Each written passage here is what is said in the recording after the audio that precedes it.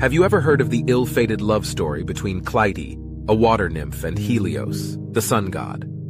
Unlike the well-known tale of Orpheus, this obscure myth unveils the tragic consequences of unrequited love. Clytie, infatuated with Helios, spends her days longingly watching him drive his fiery chariot across the sky. Heartbroken by his indifference, she transforms into the heliotrope, a flower that eternally follows the sun's path.